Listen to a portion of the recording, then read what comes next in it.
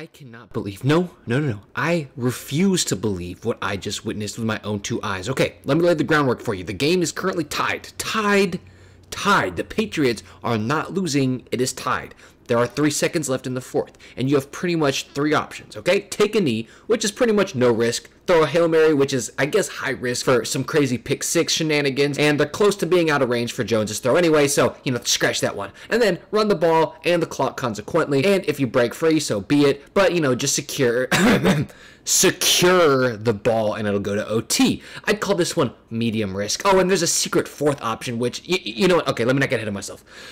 So they choose option C. And from the jump, it's okay. It's looking good. He's getting closed in on. Okay, so he's probably just going to go down. Oh, my God, Stevenson pitched it. Okay, it looks okay.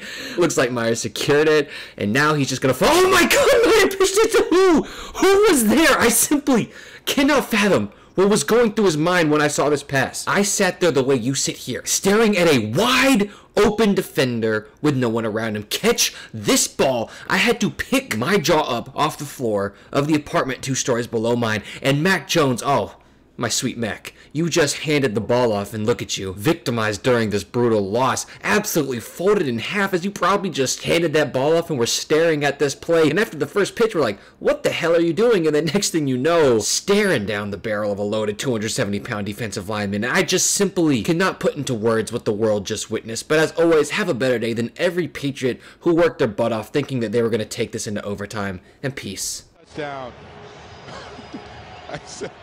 Friday will be the 50th anniversary of the Immaculate Reception. I'm in disbelief. What are they going to call this one?